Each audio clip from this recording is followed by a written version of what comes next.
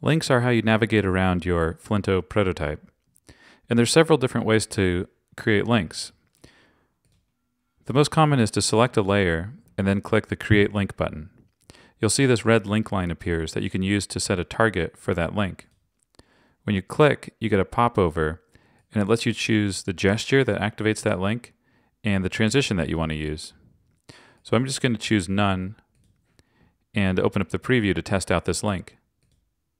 So when I click there, I'm taken to this screen with no transition. In the inspector, you can see the gestures that are attached to the link that you have selected.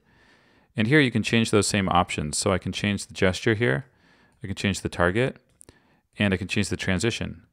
So I'll switch to a crossfade transition. Cool. Now you can also draw links. If you click the Draw Link button, you can click and drag to draw a link in whatever size that you want.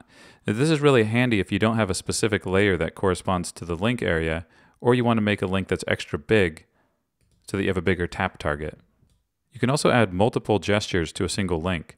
So again, in the inspector here, I'm going to say Add Gesture, and I'll choose left swipe this time. Now you can see I have tap and left swipe. And with one of these selected, you can click Create Link, and it will actually set the target for the selected gesture. So I'm going to say that that will also go to this screen, but it's using the left swipe, and I'll choose the Push Left transition. So that's how you make a gesture-activated link. There's a few link shortcuts that are handy to know about. If you select a layer and then press F, that's the same as clicking the Create Link button. Just think F for Flinto. If you press the D key on your keyboard, you can then draw a freeform link. There's one other shortcut, which is you can right-click drag on a layer to instantly create a link from that layer. The last thing I want to show you is how to make a backlink. If you click on a layer, I'm going to add a tap gesture to it. If you set the target to backlink, that link will go back to the previous screen and reverse the transition. So if there's multiple screens that have links to another screen, a backlink will always go back to the screen that it came from. There's another faster way to do this too.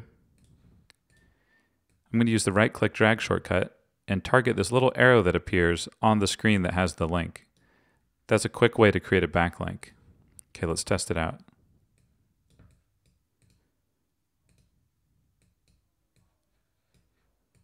Cool, looks good.